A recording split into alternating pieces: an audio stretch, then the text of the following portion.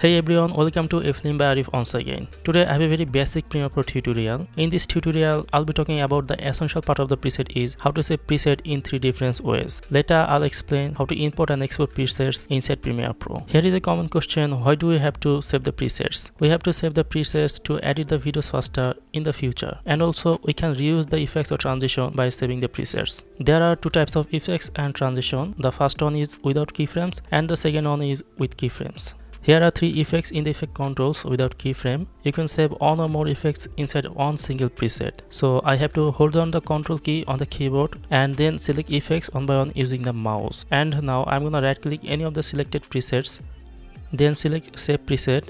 You can type a name here. I'm gonna name it audio. Now it is time to select a type. We have 3 options to save the preset. As there is no keyframe in the effects, so we can click on the scale. Later, I'll be talking about the rest of the options. You can type some information about the preset in the description box, but it is not essential, so I'm gonna hit OK. Now move to the effects and get into the preset section and then click on this icon to expand the presets. So here is the preset just we have saved. This is actually audio preset. We can apply this preset to the audio file. Before that, we can play the audio first. Now move to the effects and go into the preset section and then click on this icon to expand the presets. So guys, this is actually our raw audio file. Now I'm gonna apply this audio preset to this audio clip.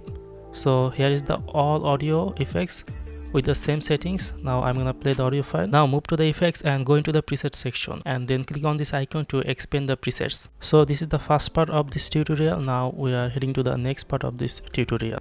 In this part of the basic Premiere Pro tutorial, I have a slight transition in the effect controls. If I move the time indicator, you can see the video enters into the program monitor from the right as the keyframe starts from the beginning. So we can call it slide in transition.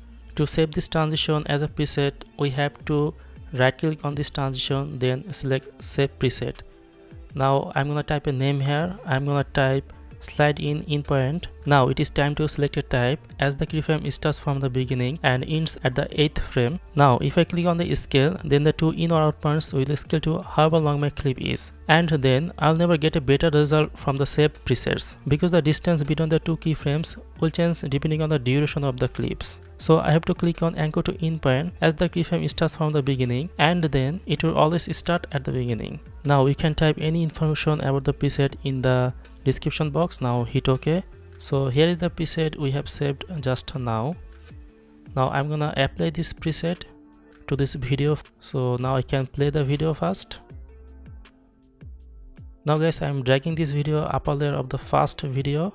Now I'm getting back to the effects and I'm gonna dragging this preset and apply to this video.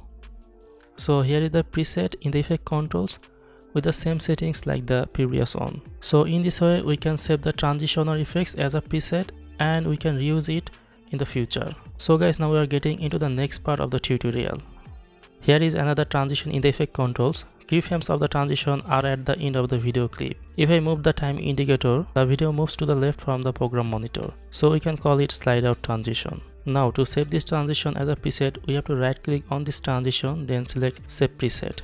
We can type a name here. I'm gonna name it slide out point. Now it is time to select a type. I'm gonna click anchor to out point as the keyframe of the transition are at the end of the video clip and hit OK. Now we can move to the effects, then click on this to expand the presets. So here is all the presets we have saved with the last on. Now I'm dragging this preset and apply to this video. If I move to the effect controls, here is the preset. I'm in transition with the same settings. Now I'm moving the time indicator and you can see the result of the preset. If you wanna delete a preset, just right click on the preset, then select delete, then hit OK to delete the preset. Now I'm gonna show you how to export a preset. Just right click on the preset, then select export preset. After that, type a name and click save to export the preset. If you wanna import a preset, you have to right click on the preset, then select a file and hit OK to import a preset. So everyone, I think that this basics tutorial helps you a lot to customize your presets to edit your videos faster in the future. I'll be back in the next tutorial. Till then, goodbye.